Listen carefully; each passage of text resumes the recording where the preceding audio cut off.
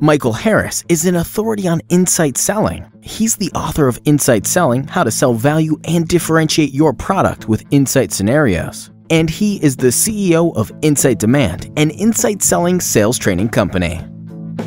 So let's try this. Tomorrow, tell the customer a story.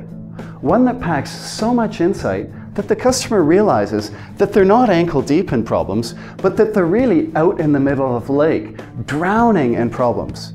It's then, not before, that they're ready to believe in the viability of your solution. But how do you challenge the customer's thinking without challenging the customer? Especially when you have salesperson written on your business card.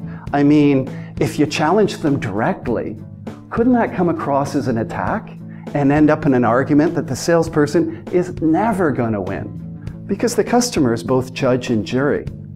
But if you tell them a story, it puts their ego to sleep. Because it's about someone else. It's non-threatening.